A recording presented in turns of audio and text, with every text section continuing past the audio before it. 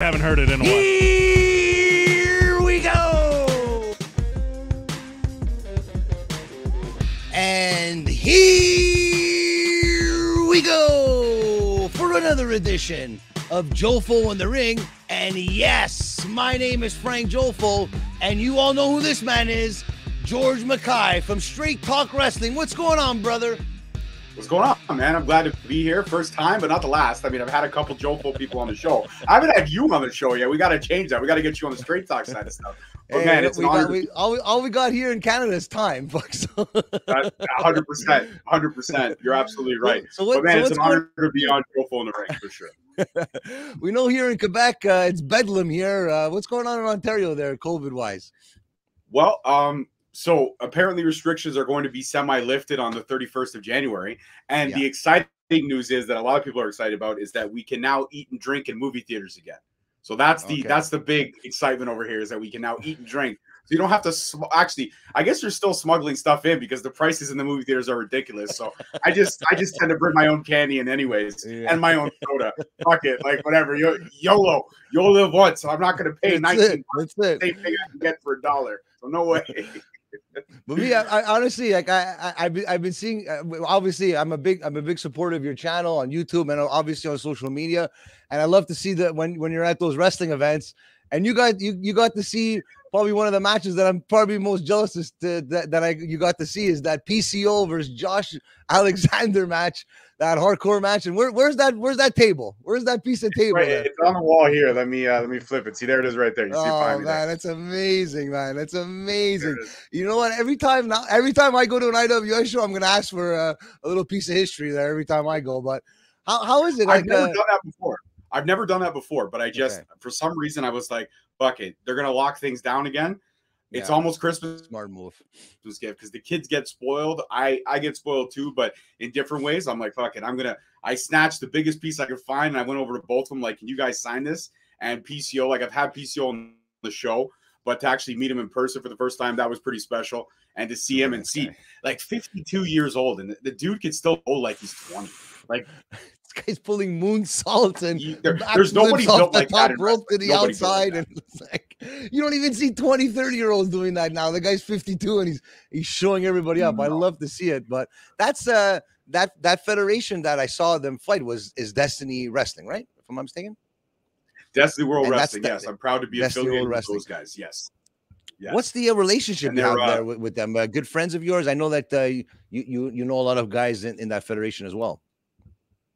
Yeah, that's pretty much. Destiny was the first kind of one to give Straight Talk Wrestling in the early days an opportunity to tap into their roster, get an opportunity to. We started off with. Well, actually, I started off with harassing George the Iceman, who's the president of Destiny Wrestling, for like 6 months on Facebook. I'm like, I'd love to get you on the show. If we could find a way to get you on the show, it'd be great. He finally got back to me and he's like, okay, I could see you're persistent. I'm like, you have no idea what persistence is yet. You haven't even met me.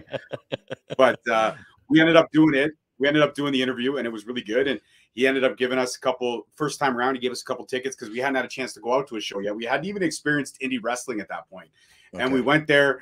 And one of the first matches we saw was Ada Prince, Channing Decker, a couple other guys whose name are escaping me now. Was it a fatal four-way? And they lit it up. And then we got to see Josh Alexander, Low Key, and Aiden Prince, who won that fatal four-way, jump into a triple threat for the Destiny Championship, which had been recently vacated by Pete Dunne due to injury and also WWE obligations at the time. And Josh just lit it up. And like, we went up to him, we introduced ourselves, me and my former co-host, and we're like, and we'd love to get you on the show. And he's like, yeah, let's do it at the next Destiny event. So we went. George, George is George. When it's business day, George is very focused. The Iceman, he's very focused on what he's got to get done. And he was like, you know what, man, I can give you 25 minutes, 30 if I'm in a really good mood. But sure enough, 26 minutes in, he's like, Josh, you got to go. It's time to get up and get ready. So we got a 26-minute interview that was ridiculously horrible audio because the crowd was so ruckus at that next show. Like, and that was Pete Dunne coming back. My former co-host played Pete Dunne and Josh Alexander in on the drums. And it was just a special night for everybody. And then having George kind of in that building that relationship with George gave us the clout to go after certain people, go after certain people for interviews, and it's saying, listen, if you need references, you know, ask Iceman. He knows us. He knows what we're about. We carry ourselves with the utmost professionalism, and that's what really opened the doors to some of our early interviews. Like if you go back through the archives, now it's a long time. We're talking like 4 years ago. Yeah. If you go back through the archives, you see that Iceman was like the first interview we did. Then we got Alexia, we got Holden. You know, we got Lionel Knight first time around. He's been on the show twice since. Aiden's been on the show twice, and Josh has been on this show 3 times now. So it's been a real great experience. And Destiny Wrestling is one of the companies that I live and breathe for. Like whenever the shows get announced, I always e-transfer George right away. I'm like, save me 3 front row tickets because fuck sitting on the bleachers. I want to be there where the action is. I want to see it all. And Destiny always brings the best talent and puts on the best show. When it comes to Ontario, they're definitely top tier. They're definitely top one in Ontario promotion wise. Not taking anything away from all the promotions, just the affiliations they've had, Frank, that they've brought in is phenomenal. Some of the talent I've been able to see in that venue, it's incredible. It's incredible. I can imagine, because what I see on social media makes me salivate to come take a drive down there.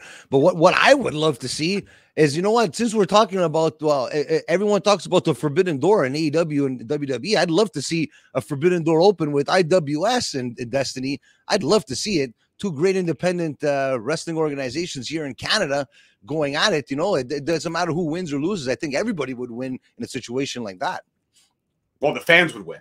The fans would win but the fans would be divided. Like you got the IWS faithful and you got the Destiny faithful. So they'd be very divided. And in that case, then you would have, let's say, an event in Ontario, based out of Ontario for the Ontario fans, and then come on down to Montreal and you know what I mean, and give the same kind of show to us in Montreal. And I think that would be amazing to see. I think a lot of more collaborations within independent organization, let alone AEW and WWE and Impact. Everybody wants to see it. But what I would love to see, because I'm a big fan of independent wrestling, and I'm pretty sure you are as well, I'd love to see someone like maybe Jeremy Prophet come wrestle in Destiny, or maybe a Green Phantom, or maybe, you've seen Speedball Mike Bailey fight as well there too as well, right? Yeah, like 3 times. And every time you see the guy, he's just ridiculous. But yeah, I would love to see Jeremy Prophet come over. I mean, I'd love to meet the slickest MC in all of wrestling, period. Like I've said this so many times about Jeremy. That dude could steal your car, steal your girl, steal your clothes, and you somehow walk away with a smile on your face. Like please. When Jeremy Prophet lights you up, it's like next level. Like when me, him, and Kyle, we did promo 101, and there was nobody better to have on the show. And I said to Jeremy, I said, you know, I'm going to go at you. I'm going to go at you because I was hoping he was going to come back at me. But I guess he didn't want to hurt my feelings because it was my show. So he went at Kyle.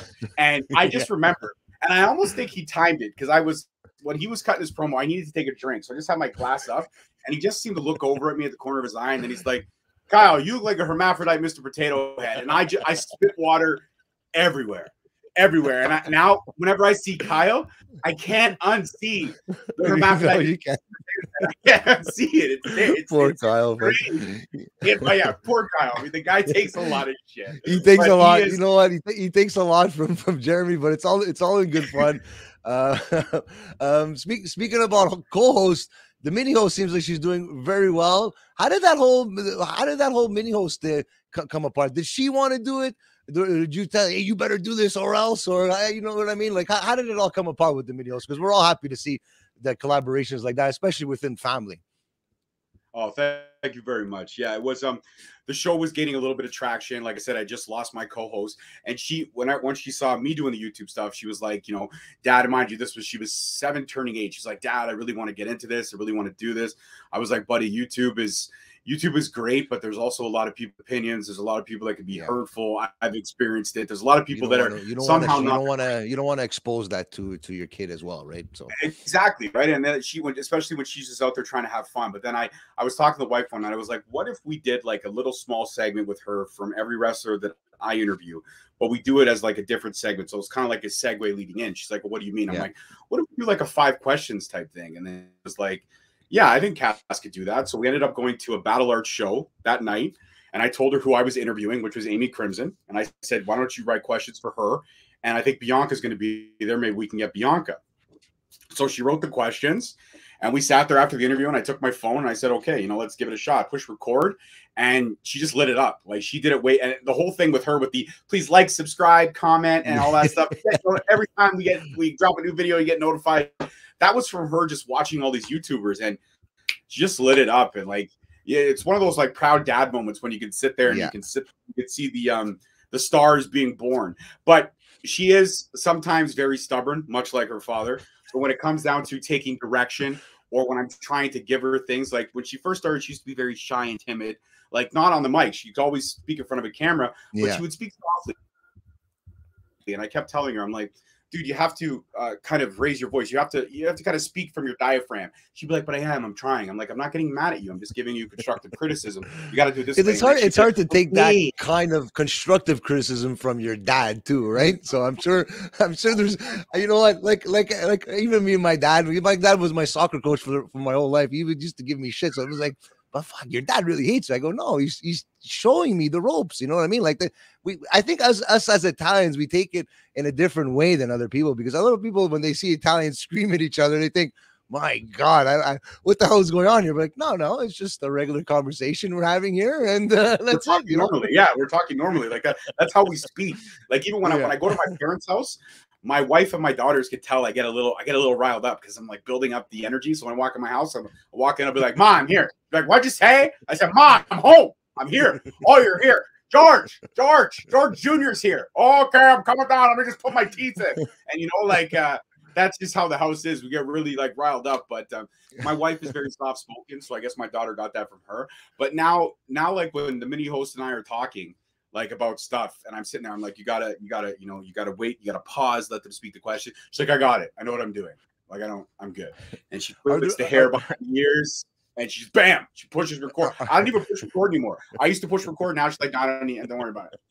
I got it. Oh man, and I obviously was very happy to see that you it was probably one of your big time dreams to be an announcer in a wrestling ring. How did that all come about? So I was I got asked by HWE, Hamilton Wrestling Entertainment. They're a great promotion, and I interviewed one of the owners when they took over Battle Arts. They became kind of co-owners of Battle Arts with Santino Marella because he was moving out to Georgian Bay. Yes. And I went over there and I interviewed him, and AC and I hit it off, and Dave as well. They're both the head honchos over at HWE, and they both said to me, you know what, when shows get back up and running, because I interviewed them December 2019. And then COVID struck, and everything kind of just slowed right the fuck down. And we interviewed, and he was like, you know, when shows get back up and running, we want to give you a shot at commentating. I was like, that's awesome, man. Whatever you guys need me for, I'm there. Like, I just want to rep your company. I don't care. And then sure enough, we did the first show in July, and I got a text message from AC. He's like, hey, you're good for commentary, right? I was like, oh shit, you were for real? I was like, oh man. I was like, okay. I was like, dude, you know I don't know the moves and stuff. He's like, you don't need to know all the moves. He's like, you just got to be able to tell a good story.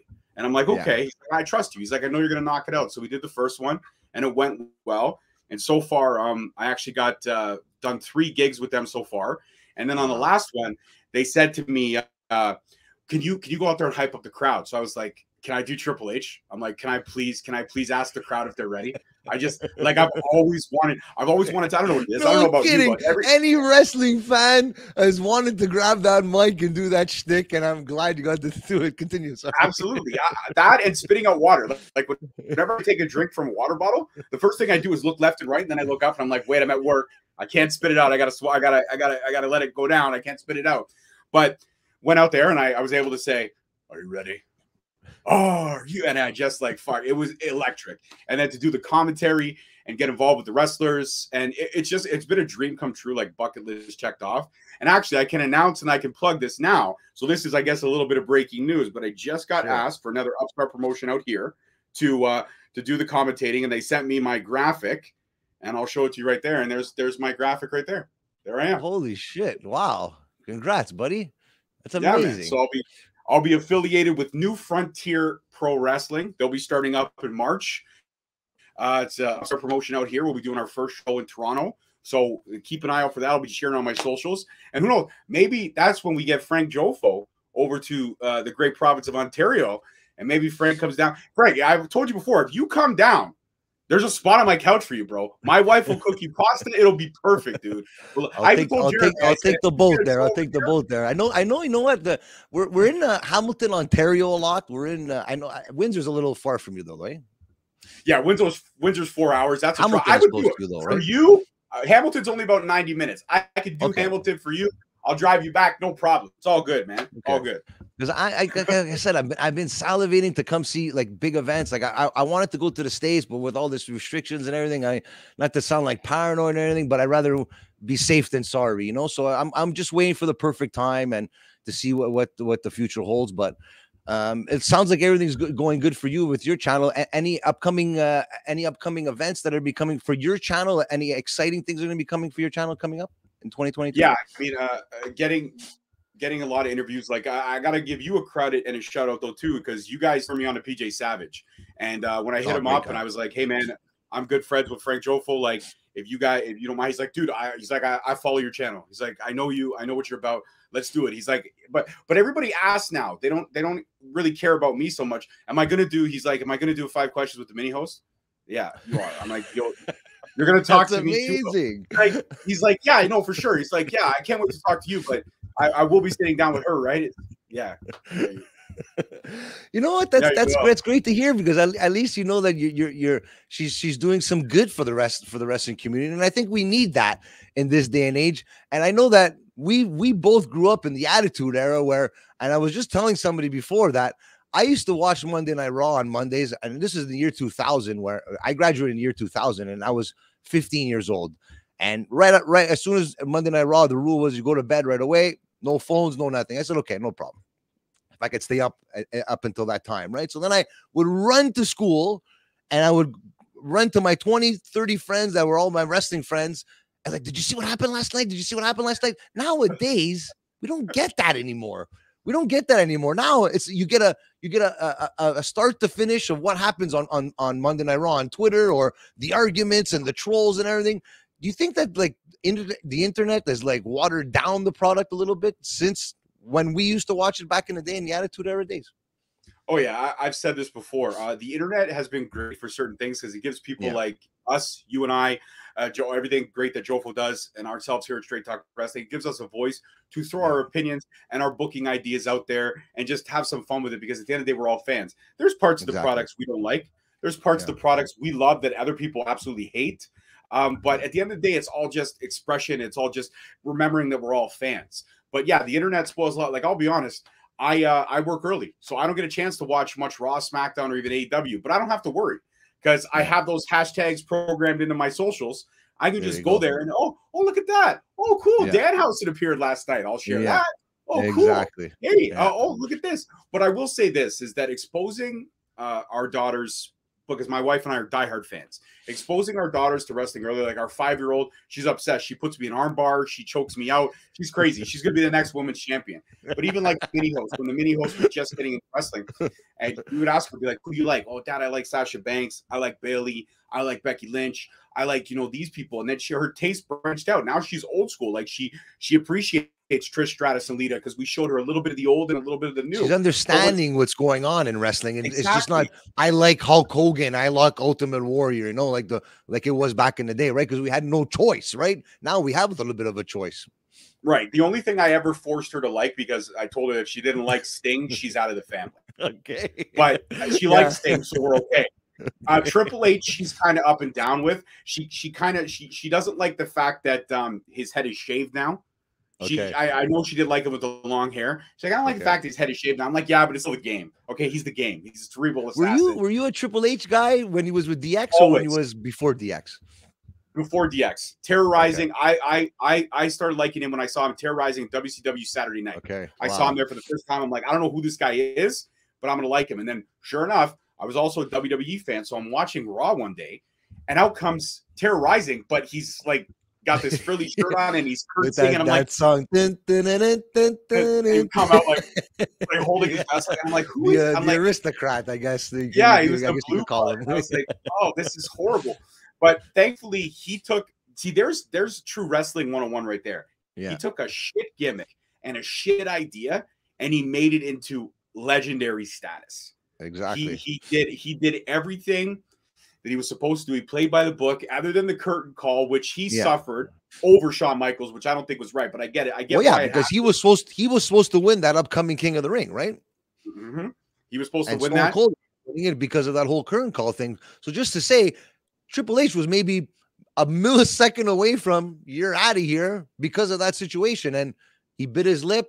He took the 100 losses that he did probably in the next year or two, and I think they gave it to him the year after. I think they did. They gave him the King of the Ring after that, right? Or a year or two later. They did. Yeah, a year or two later they did. But I mean, remember, Frank, he did slot bucket matches with the Godwins. I mean, fuck, bro. Those were horrible. But it just goes to show that sometimes maybe I don't know, it's like everybody else in wrestling today. Everyone's like, it's like people complaining about Gunther of the name change. Who cares about the name? It's you know what I mean?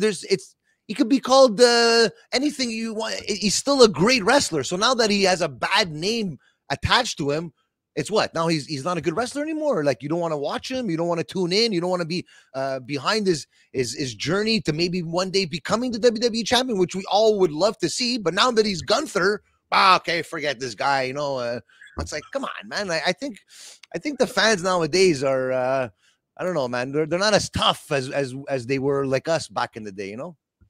Absolutely. And I'm a tough fan to an extent, but also there's some things that do bother me. Like, I'm not going to lie, the Nia Jax situation with the sign, I did find that distasteful. I did. Okay. And I commented on a post about it. I was like, you know, this is not right.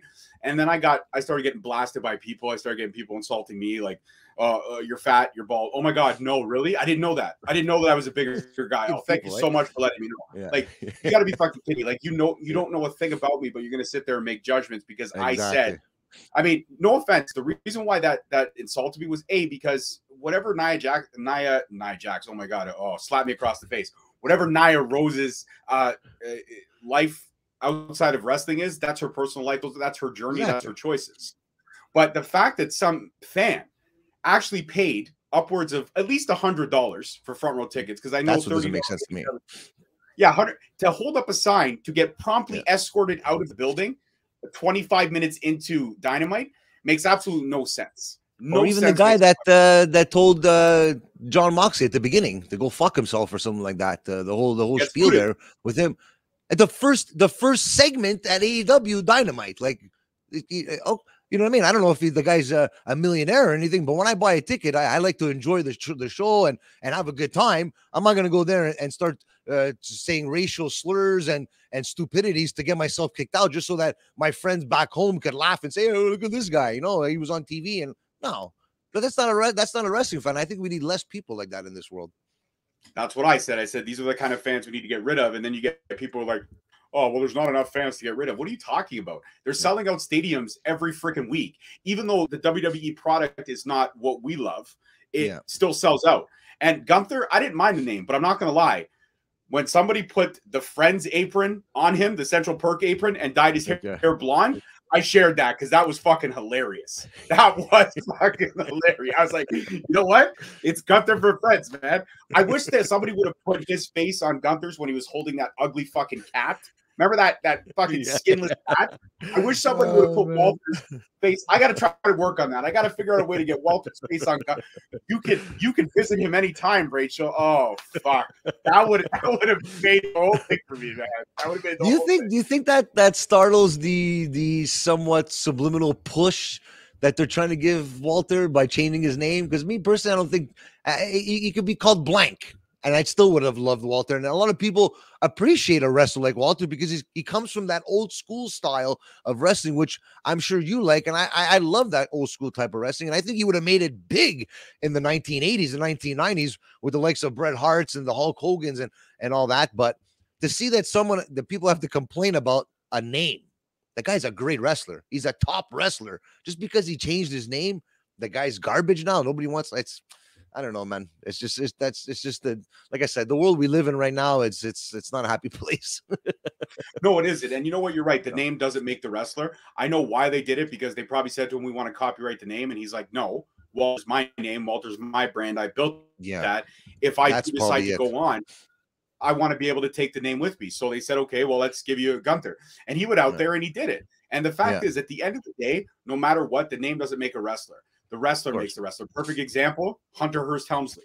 took a Bad gimmick, bad idea, but a great wrestler nonetheless, and he made it work. We can't all get the great names like Hulk Hogan or Sting or Ric Flair or Kevin Nash or Scott Hall, names that just roll off the tongue.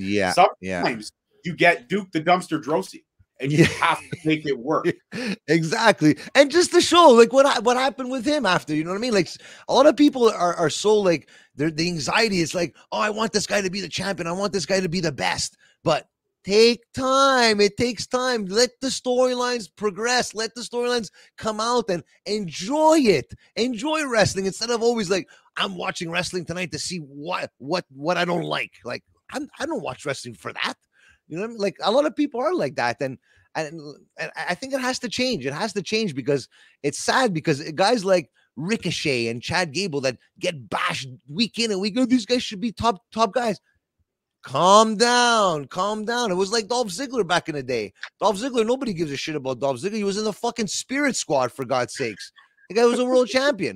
You know what I mean? Maybe he missed a couple opportunities that he could have won a Rumble here, or you know what I mean, or a title match here, but the guy had a great career, and now look at him. You know what I mean? Now he's reaping the benefits of how good he was back then and to what it is now. So absolutely, look at the name Dolph Ziggler. When you think of Dolph Ziggler, I think of one movie, Boogie Nights. Dirk Diggler, Dolph Ziggler. It's right there. And again, not to circle back for a second, not to take anything away from Mike Drosy, because he was a great wrestler. He just never got his time to shine. But I'm talking about the gimmick. Duke the Dumpster Drosy. Like, I'm sure that's not what he wanted, but he's like, fuck it. If it's going to get me TV time, I'll go out there and I'll do it. And if it's going to get me on WWE TV, which I think every wrestler's ambition, and if they could say, oh, I don't want to be a WWE wrestler anymore. No. Everybody always wanted to be a WWE wrestler, to be in the middle of the ring, you know, go on the top rope and put your hand out with the title. You know, everybody wanted to do it. Nowadays, because AEW is there, a lot of people are saying maybe the grass is a little greener on the other side, but if it came down to it, I think I would still want to be a WWE wrestler over anything in this world. So, 100%. Listen, if WWE called me tomorrow, if Tony Khan called me and Vince McMahon called me and said, we want to make you a commentator, just because of the lineage that WWE has, I would go there. I would. No to call a match. I mean, I know you would go to AEW in a second just to say, oh, anybody but Cody. Anybody but Cody, I don't want to see this guy. I don't want to. That's why they wouldn't bring me on. No, for sure, they wouldn't bring you on because Cody is the undersign of Tony Khan when he signs the checks. But you know what? The grass is always greener on the other side, and I've said this about AEW from the beginning. You can love the product, but you don't necessarily have to love the boss. Like exactly. I love the AEW product. You can clearly see behind me. I'm not a mark, but I appreciate the product. I love the talent that's there. I don't like Tony Khan. I don't think Tony Khan is a genius. I'm actually the mentality of Eric Bischoff. I just think Tony Khan has a really big checkbook. He's got a lot of power, and he's also got, and when I say power, not power as in power, I mean star power. Yeah. Like he took arguably the best indie guys in the game, the best overseas talents, and he brought them here. He made them regular weekly television because we didn't get to see Kenny Omega every week. We didn't get to see Young Bucks either, and exactly. So he gave us that, and I'll appreciate him for that. But I don't think his booking decisions are right. I think the Hangman Page storyline took a little bit longer than it needed to, but I enjoyed the payoff. I wasn't a big fan of the whole drinking thing because there's a lot of people that suffer with alcohol. I don't think we should try to highlight that, but that's why I think they stopped doing that as well, with the whole Jon Moxley thing as well. And a lot of people are going through that. It's tough times and everything, especially now during COVID. But I think that's why they stopped that little gimmick there, and good for them. At least they recognized it to at least stop it. They recognized it, and they changed it. They changed it right away, which is something that WWE fails to do. WWE seems to kind of keep pounding stuff down our throats until we fall in love with it. But what I will say is that WWE has a roundabout way of tying a nice little bow on certain storylines. Like when I look at Liv Morgan, a lot of people were upset that she got the title shot at day one. And then she did. It was a great match. Actually, it was a really great match. Made me a fan. I did not expect her to have that kind of storytelling ability in her, but she did. She won me over. And then people were like, oh man, I can't believe they didn't put it on her. Like you said, Frank, you just got to wait. You got to purchase. Exactly. Now, be patient. Frank, you know when it comes to Royal Rumble predictions, I'm pretty damn on my Rumble I know. I think it was last year where I actually thought Kevin Owens was going to pull it off. I actually thought he was going to pull it off. He did it. I know. Bianca Belair did. And I called I that. know this episode is going to be airing after the Royal Rumble, but if you want to give your predictions for the Royal Rumble just to see if they're going to be good, the floor is yours, my friend. All right, let's do it. So here's what I think for the Women's Royal Rumble. I think the Women's Royal Rumble is going to end with these 4 ladies: Lita, Charlotte Flair, Mickie James, and Liv Morgan. Now, the reason why I say these 4 is because you're not going to bring over a champion from another company and have her be an early elimination. It doesn't make sense. You know what? As the owner of the Impact Wrestling, I don't think that would have been in the cards. You know what I mean? Like, I'm not sending her for you to embarrass her and embarrass my company, right? So I get that. So I get that. I think she's going to make it to the final 4. I think she will be promptly eliminated by Charlotte Flair and Lita at the same time. She can hold her head high that it took 2 ladies to get her out of the ring. And then at that point, Charlotte Flair and Lita will start smack talking each other. A couple forearm shots back and forth. Liv Morgan will get involved. They'll beat her into a corner, a little back and forth. And then I think Lita will throw Charlotte Flair over, therefore setting up Lita and Charlotte Flair. And at that point, when Lita's gloating, laughing, Liv Morgan will come in, boom, throw her over for the win. Liv Morgan gets a straight shot to Becky Lynch at WrestleMania. Charlotte Flair versus Lita sets up that at WrestleMania. Yeah. And then that's how I think things are going to turn out. Now, for the men's, this may surprise a lot of people, but these are the final 4s that I came down to. I came down to, again, Kevin Owens, again, Austin Theory, Big E, and Sheamus. And people are like, well, when I did my prediction show, I had my former co-host, Michelle, who's another one of these Straight Talk OGs. She was like, why would you pick Sheamus? I'm like, because Sheamus is a guy that had 3 solid title reigns. Yeah. 2 as a heel, 1 as a face, and he's delivered on every punch. He had great matches. He's a great talent, and I think he's for another serious contendership. Just not, because that's what it looks like, right? That's how they're playing him out right now, right? Like, they're playing him strong. They're really playing him out strong, and that's wow. I like that. I really like that. Exactly. And so who do you think would win out of those 4? Well, who's had the most camera time with Vince McMahon lately? Usually when you have camera time, usually when you have camera time with a McMahon, it means something. It means you're kind of. They wouldn't put you in a segment with Vince McMahon for nothing, right? They wouldn't waste this time. No, they wouldn't waste this. So if you could go toe to toe with Vince McMahon, there's a good chance that you're going to either end up in the main show or you're going to be one of the final 2, and then you're going to come back and win it next year. I could see him being the final 2, maybe not winning it. Personally, I would love Kevin Owens to win it, but we'll see. So would I. Your winner is. My winner is. I'm actually going. My head says Sheamus. My heart says Kevin Owens. But I want to say it's either going to be Kevin Owens or Austin Theory as the final 2, and Kevin Owens might pull it out and finally get that Royal Rumble win, or Sheamus throws out Austin Theory and he gets a straight shot to WrestleMania, because I honestly think Sheamus versus Brock Lesnar is just as exciting as Brock Lesnar versus Bobby Lashley. And Sheamus could run a promo too as well, eh? Dude, listen, I'm not going to lie. Brock Lesnar, Mountain Man, I didn't know he had that much teeth. Frank, I had no idea. It is. It's amazing. But Brock Lesnar on the mic is fucking phenomenal. Yeah. He is. Brings us back to when he was, remember when he was a little bit more entertaining in those SmackDown days back a couple of years ago? Well, not a couple of years ago, like let's say like 10 years ago, like the Eddie Guerrero era and that. He was always on the mic. He was always talking. He was always screwing around, entertaining everybody, you know? And then he got to go with Paul Heyman, that if anyone would want to be with somebody as a manager, I think Paul Heyman would be my pick in 2022. That's for sure. So he didn't ever even have to talk. So now that he's getting the chance to unwind and show his true colors now, I'm liking it. I'm loving it, every second of it. Absolutely. I think it's great. I think it's entertaining. But I mean, there's only one other way that this could work. If Bobby Lashley ends up beating Brock Lesnar because Paul Heyman screws him, which may happen, then that would set up, again, Brock Lesnar versus Roman Reigns at WrestleMania. And that would be great. But there's also whispers of The Rock. Now, picture this. If Roman Reigns gets past Seth Rollins, which I'm 95% sure he will, wouldn't it be glorious to come out on the next SmackDown to be like, I'm the head of the table, I'm beating everybody, acknowledge me, yada, yada, yada. Well, that's and all of a what sudden, I think.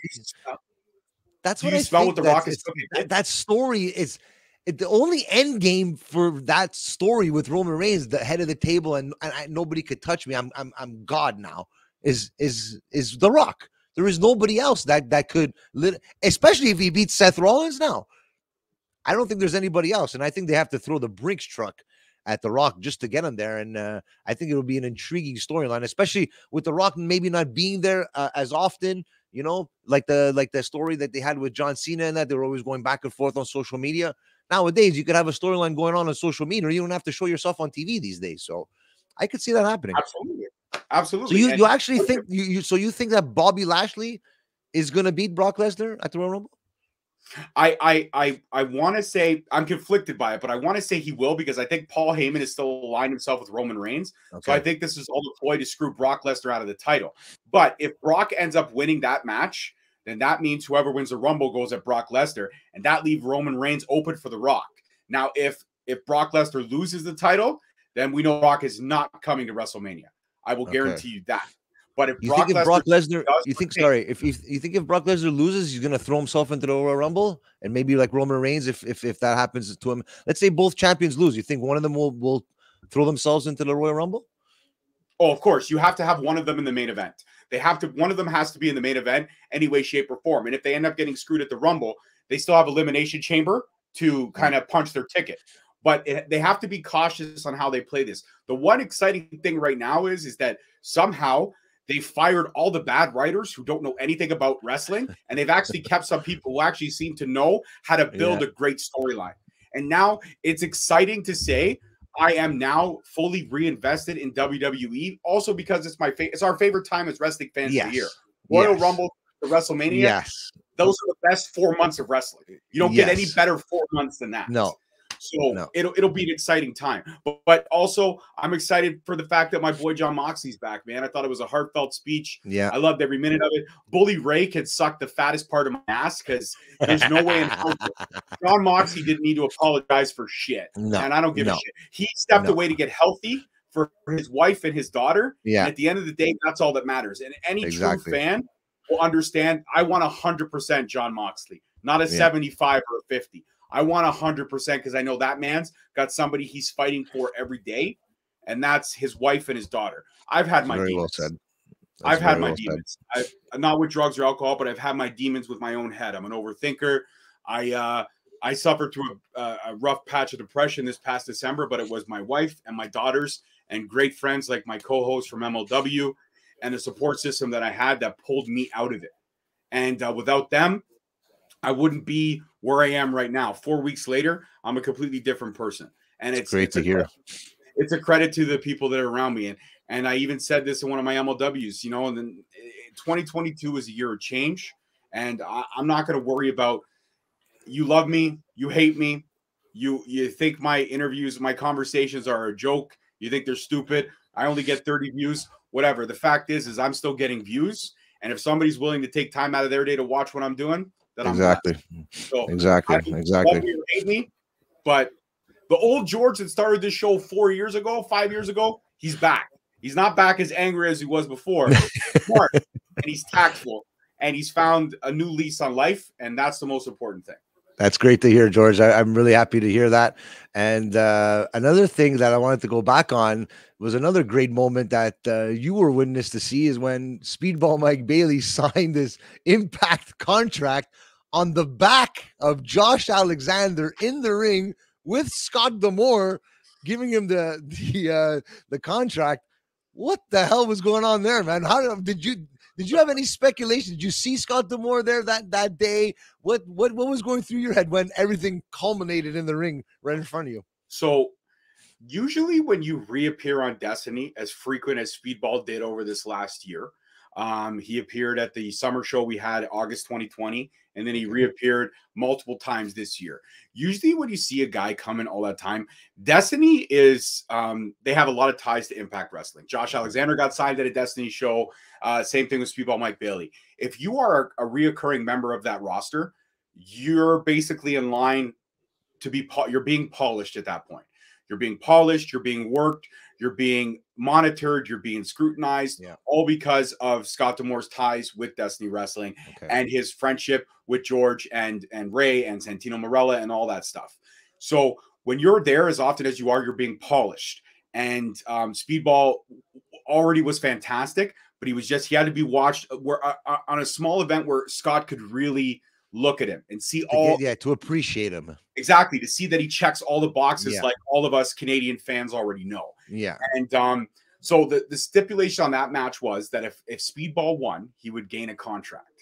And okay, so that was the whole thing. Like, you knew that was the build up for the whole match. At the beginning of the show, they announced that if Speedball beat Josh, it was going to be no title changes would happen. But if Speedball beat Josh on that night, he would get a contract signed.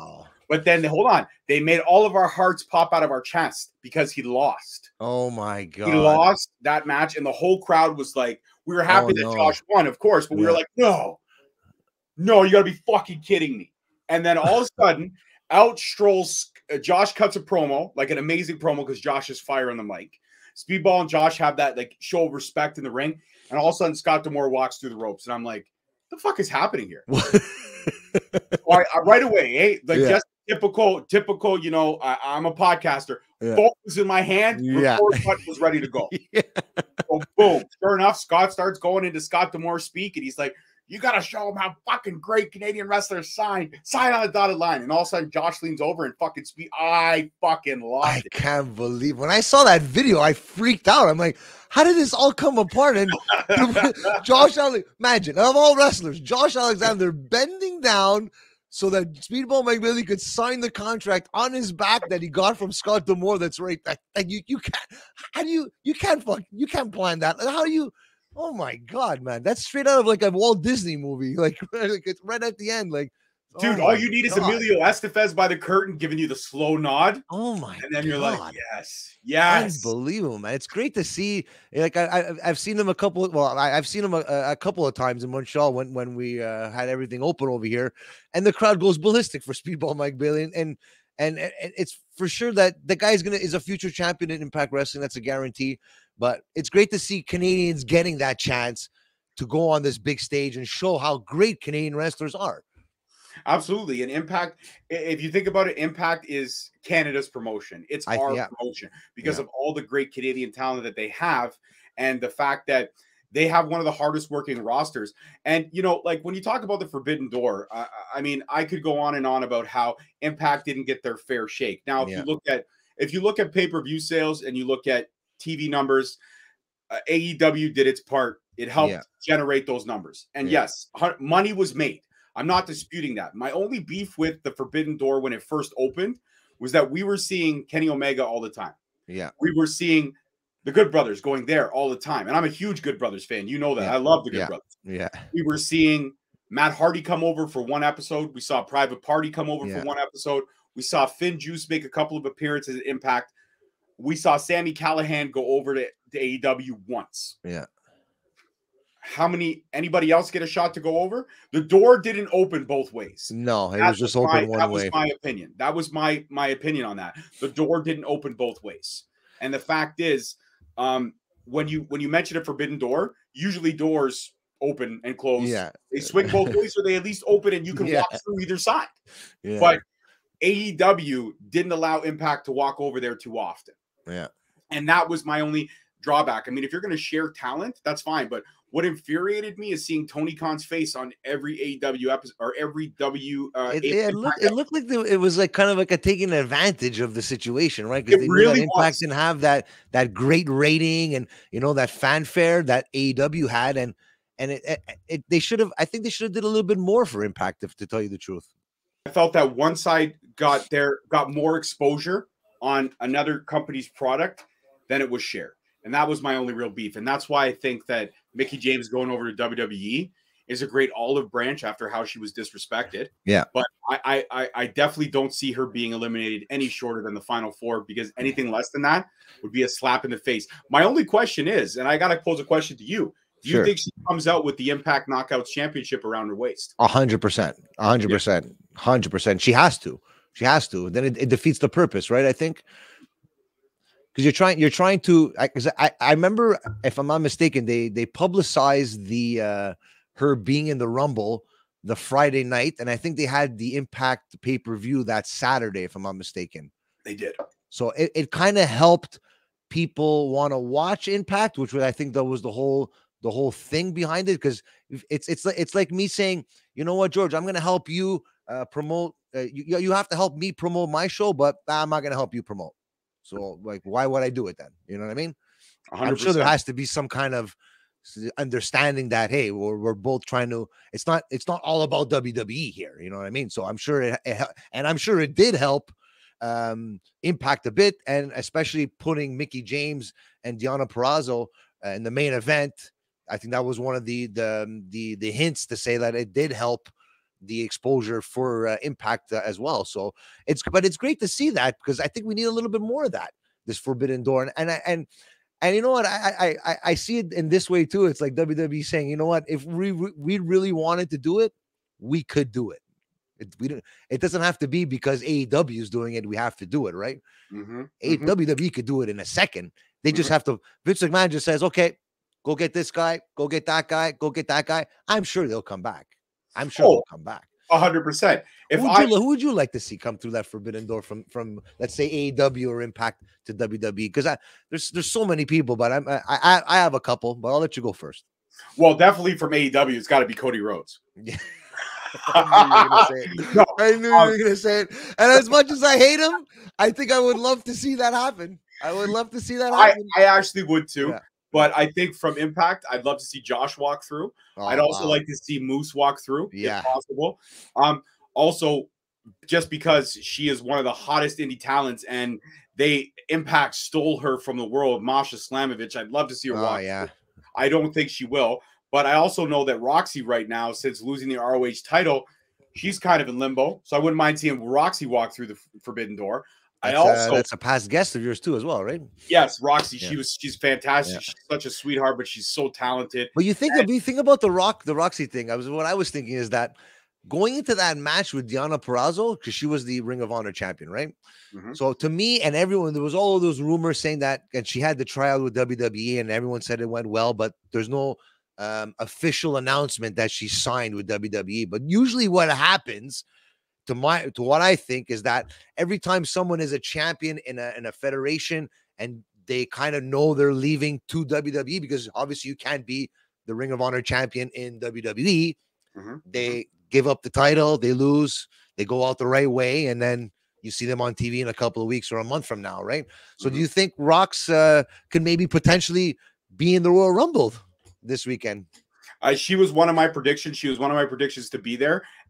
But think about it from ROH's perspective too. Roxy was a great champion. She had a great run. She held that division together, especially on the way out. But if you're going to come back in April, who better to represent your startup women's champion other than Deonna Purrazzo? Oh yeah, seriously. Who had a better 2020 and 2021 than that young lady? Good for her. That lady, other than Britt Baker, those two ladies had a year in wrestling that people dream about having. Like, there's no two better women on the planet than those two ladies right there. So that's for sure. I also think I'm going to throw us out right there. I know he's a former guest of mine and yours, but we all know that there's a certain young lady who shares the last name Corelli. Ooh. And she's been spending a lot of time stateside. She's been spending a lot of time. True. I've known you. Oh, you're right. Hey, wow. Hey, so I'm thinking that we're going to see Bianca Corelli make a debut in the Royal Rumble, and then we'll see her on NXT a few nights later. But I firmly believe that Bianca Corelli has been signed to the WWE. I don't know anything officially, but the fact that she's literally out in Florida every day between those photo shoots that she's doing, always working out in the gym, and all that amazing food. This girl cooks some of the most amazing food I've ever seen in my life, but yet she is like rock solid. Yeah. And she's a sweetheart too, but it's ridiculous. And the food she cooks is so fucking good, and I hate every second of it. I'm like, fuck. I look at that, I gain fucking 40 pounds. He eats it, and it's like it just fills in the little gap. The biceps like up here now. You know what I mean? You're getting me hungry now, man. You're getting me hungry. You, bro. But Bianca Corelli is. I firmly believe that we're going to see. I just don't know how they're going to work out her character, because there's already a Bianca Belair. There can't be a Bianca, two Biancas. It just wouldn't work. But I will think she's going to don the Morello last name. I just don't know what her first name is going to be. But you know it's going to be like super Italian. Like it's going to be like I don't know, like Alessandra Morelli. Something Italian, right? To get that, because you know what? That's another thing too. Like the Tony D. I'm really liking the Tony D because I don't know, because maybe he's Italian and that, but I love great that wrestler. guy. I actually, yeah, he's one it of caught my eye. It caught my eye. Maybe because as I'm a Sicilian Italian, but it caught my eye. But just to see that, just to get that Italian gimmick back on TV again is great to see. And he is a great wrestler as well. Probably a future champion as well in NXT. So. 100%, man. Listen, you know what they got to bring back, Frank? You remember FBI? They got to bring back the full-blooded Italians, man. They got to bring back FBI, bro. They were so good. I know that Vito's not doing nothing. Bring back Vito for one night only. Give me Big Vito. No dress, though. No dress. I don't need a dress. Just give me Vito. That's all I need is Vito, bro. That's it. Oh man, and the MLW forefront. How was that going with you there with your buddy? Rewind, yeah. MLW Rewind is kicking ass and taking names. We're having so much fun doing that. We are actually semi-affiliated with them now, where we're dealing with the press stuff and trying to get our passports aligned so we can actually go over there and actually tour in some MLW stuff and actually like check out the roster, check out like an actual MLW show. And I can't wait, but I think everything MLW is doing is great. There's peaks and valleys with MLW. Yeah, like of sometimes course, they have a really bad week, and then they come back and they light it up. The Azteca stuff's been fun, the storylines that they're building, but right now they're kind of turning this authority storyline. You got Hammer and you got Richard Holiday fighting, Cesar Durant. They're fighting the power. They're fighting that powers that be. Booker. And I just love everything they're doing. And I the fact that we've been able to have so many members of that talented roster on our show, the fact that they've given us the time from Alicia Altute multiple times to everyone. I just want to have 30 minutes with Hammer. That's all I'm asking. So Hammer, I don't know if you watch Joe, I'm sure you do. But if you are, your boy Hammer, just give us a little bit of time, man. Richard's given us time like 3 times. Just give us a little bit of time. Come on, Hammerstone. Come on, man. Help us out. But Rewind has been great, and it's a product that I thoroughly enjoy because it has that feel of something special, but that it is getting more mainstream. Yeah. Just the only shitty thing is that the lawsuit that's happening right now, you hate to see 2 companies going out, but if WWE did do that and they did stonewall the Vice, that's TV kind of a deal, dick move. Yeah. That's a huge dick move. Yeah. And only to do that because Court Bauer was affiliated with them once upon a time. That's it. It's just to rub salt in the wound kind of thing. It's exactly. It's sad to see, but I don't know. I hope everything comes out good for both organizations out of that lawsuit there. But George, we're gonna have to cut it loose here. But let me tell you, this won't be the last time that you and me will be on the same screen, if it's on your show or on my show. But I'm really happy to have done this and get to our fans to get to know who you are and what your channel is all about. For everyone that isn't following you on social media and YouTube, tell them where they could find you. So social media is pretty much straightforward. Straight Talk Wrestling on Facebook, on Instagram, and on YouTube. Straight Talk Wrestling. Hit that subscribe button. At this point in time, we're like 3 away from 450. Love to hit that before the end of January. I think we can get 3 more subscribers. But if you're watching this after January, please subscribe anyways because we appreciate everyone that gives us the time. And on Twitter, it's @_Straight Talk. I don't know why. When I built the handle, for some reason, I left out the wrestling. I should have tried to keep everything uniform, but I fucked up. It is what it is. Sometimes I see commercials of Straight Talk there with the phones there. And I'm like, fucking George has got his own commercial. God damn it. I know. Hey, when I interviewed Ace Austin, he was like, "Did you say Straight Talk Wrestling?" I'm like, "Yeah." He's like, "That's the name of my phone company, Straight Talk." I'm like, "Great." That's awesome. Now, if they fucking see this, they're gonna fucking sue my ass and think I took their fucking great. Thanks a lot, Ace. Thanks a lot, bud. Just ruined everything. Oh my god! So for everybody out there, come support George and his journey, the mini hosts as well, and follow them on all social media platforms and on YouTube. Support them. Hit that subscribe button. Leave them a little comment so that they know you're there. George, thank you very much for coming on. And this will not be the last time. We'll set up another interview for sure. If it's going to be on my channel, if it's going to be on yours, whatever the case may be, this was a lot of fun, man. And I'm glad everyone gets to know who George Mckay is from Straight Talk Wrestling. Well, Frank, I appreciate it. It's an honor to be on your show. And definitely the next time we're going to get it up before you hit that boat. We got to get it up on Straight Talk because we did try to set it up for a while. But schedules. And you know what? And I gotta say too, I better get the 5 questions too from the mini goals too. Yes, you will. I promise you, you will get the 5 questions. Everyone gets the 5 questions. Don't worry, everyone gets the 5 questions. But it's an honor to be on. It's an honor to be on Joe Full in the Ring. I appreciate you guys. You guys were down with me since day one, and that meant the world. The support was everything. And Joe Full in the Ring is hands down one of the best. Is the best podcast in Canada. So if you're not watching them, you're fucking stupid. I appreciate that, George. Except the hermaphrodite, Mr. Potato Head. You know, leave Kyle out of there. Sorry, Kyle. I love you, bro. I do. I love you. I love you. I love you, man. And everybody out there, I want to thank everybody for tuning in. And remember, wrestling is life. So, Joe Fo, I'm a gargle a shot for Kurt Hennig and everybody before we go. Oh, no.